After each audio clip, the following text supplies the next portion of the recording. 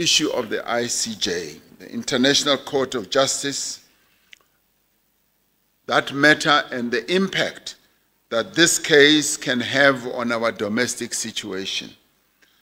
The Lekgotla came to a unanimous view that South Africa's unwavering support and solidarity with the people of Palestine is in the end consistent with the ANC-led alliance's long-standing traditions and policy positions.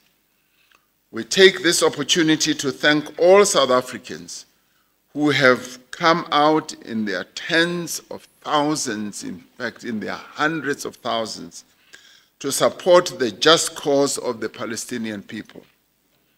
We also pay tribute and commend the legal team and those who worked very hard behind scenes to make sure that our government's case is well represented. And we have thanked our two ministers who played a key role, Minister Pando and Minister Lamola. We thank them once again together with the legal team. I have personally phoned all the lawyers who represented us, including those based in the UK, to thank them for the work that they have done. And we all agree that they really presented a formidable case. And in many cases, they said this was a case for them in a lifetime, and that is true. As we reflect on this matter, we must be mindful that our success has exposed not only the atrocities that have been carried out or being carried out by the State of Israel. It also has exposed the moral bankruptcy of those countries who, by their acts of omission or commission, are allowing genocide to take place in Gaza on their watch. And we say this humbly, without pointing fingers. We are also conscious of the fact that there will be systematic fight-back campaigns as well. And I say this so that we are aware of it. There can be little doubt that these forces will do all in their power to prevent South Africa from firstly concluding its case on the merits of the matter in the ICJ. Speaking to the lawyers, I found them quite ready, willing, and prepared to take this case forward to its final conclusion. The fight back may also focus on our domestic politics and our electoral outcomes in order to pursue a regime change agenda. Now, some people have said this was a David and Goliath type of contest. So we must be aware that whilst we have done what we believe was driven by our conscience and our principles, and whilst we also went and did the right thing and take this matter to the courts that were set up by those who were there in 1948 or so as they set up that court, we are being blamed for taking the matter to the very court that they set up.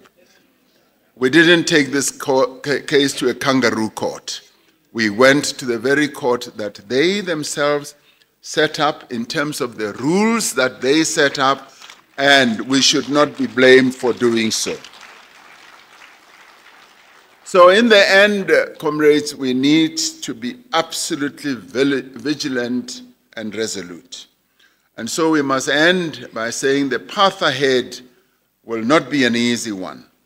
But we should never doubt the capacity of the ANC-led alliance to unite our members and supporters together and all patriots in our country in order to advance the gains not only of our freedom, but the gains of the freedom of others as well in other countries.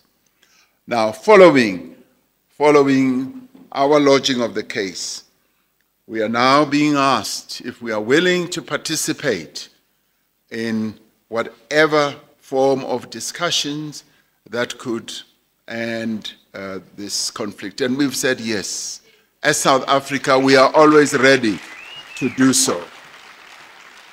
We do this because we are driven by a principle that our forebears taught us, that conflicts are always best resolved through dialogue, through negotiations for a peaceful end.